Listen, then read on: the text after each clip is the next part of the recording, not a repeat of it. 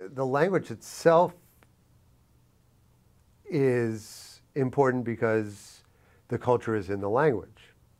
I mean, the most easily transmitted, to me at least, transmission agent is songs. Well, singing Yiddish songs in translations are usually pretty uncomfortable and are not especially satisfying. But singing them in the language, and when you start understanding just what those words mean and how deep they are.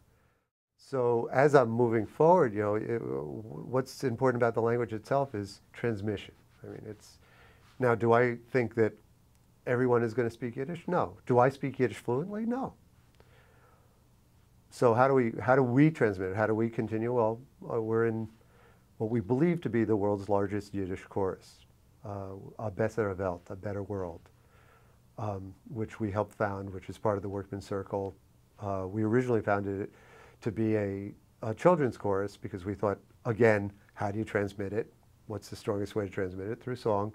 Didn't work out. We didn't get enough kids, so we started saying, okay, it'll be a mixed chorus. And we're 90 some odd people who sing a lot of progressive Yiddish songs.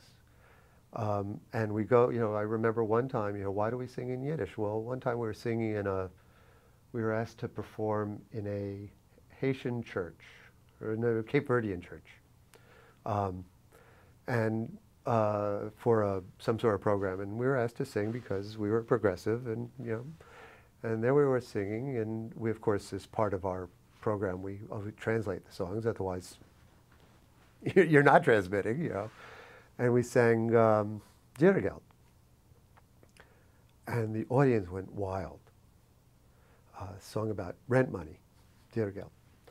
And talking about why should we pay rent money if the kitchen is broken? If we don't have anything to cook on.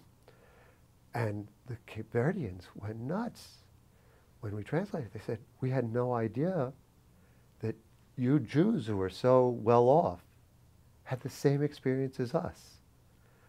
And so that connection, which can only come through those songs, which can only come through trying to, I'm not going to take a vow of poverty, yes, we're well off, but on the other hand, you can't forget the new groups coming up and what's going on, and the fact that America was built on immigration, and we were among the immigrants.